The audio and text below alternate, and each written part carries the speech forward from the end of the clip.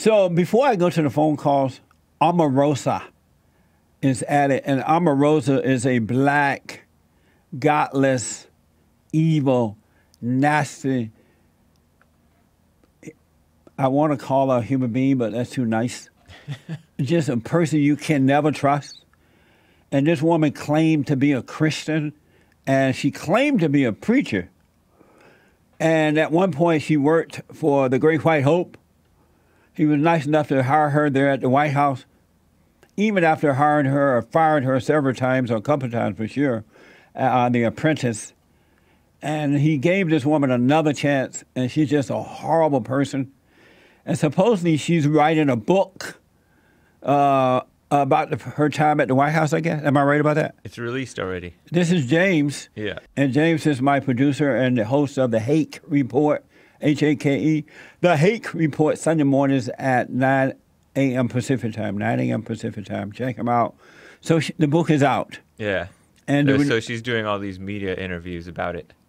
And I want you to notice that the liberal media is grabbing hold of her to use her in order to try and hurt the president. It's not going to happen. Omarosa would destroy her own life because no one is going to trust her after this. And even the liberals are going to get rid of her once they're done with her. She'll be kicked to the curb. Well, so she's out there bad-mouthing the president. And James is here to tell us some of the things that she is saying and the president's response to her. So according to People magazine, she claims in her book that Trump is in mental decline and forgets from one day to the next. And she says that he was distracted, irritable, and short. That's because he was in her presence, in the presence of evil. And you're supposed to forget from one day to the next one. Why remember yesterday when it doesn't exist anymore? Yep. Isn't that amazing? A dummy. She's a dummy. She's evil. And she also told, according to NBC, she told the Today Show that Trump used the N-word about blacks on The Apprentice. They always end up with that. Right. When all else fail, accuse the white man of using the N-word. I can't even picture Trump using Trump, it. he doesn't need to use it. Trump is in control of his life. Why would he need to use a word like that?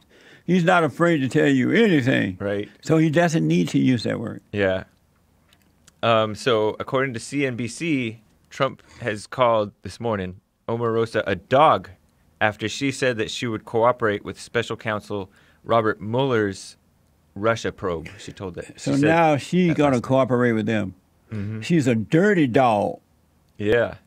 Bow, wow, wow, wow, wow, wow, wow, wow. What your dog, bow, wow, wow. That's not the words. What are the words?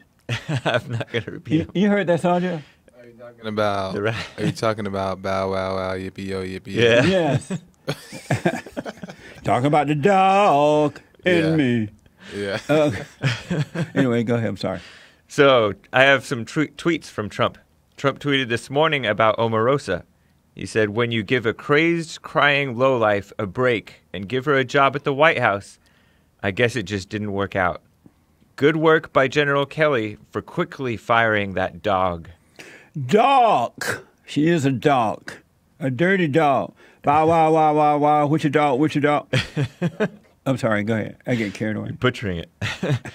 I do have some tweets from Trump from yesterday. Okay. He said, wacky Omarosa, who got fired 3 times on The Apprentice. She never made it, never will.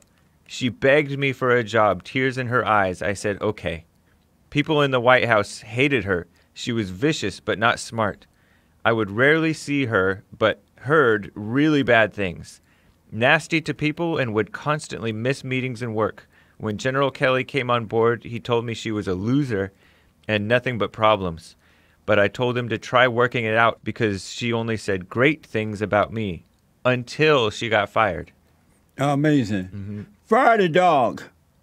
I met this woman years ago. I was in either Washington, D.C. or New York doing an interview on another network, and she was there too to be interviewed. And she came over and told me that she agreed with what I was saying. Wow.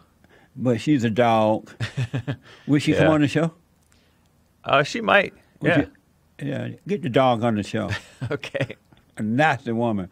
And she's married. And an ordained minister. How would you like to be married to that one? I bet her husband is beta all the way. Yeah. I'll take your calls when I come back. Thank you, James. Mm-hmm.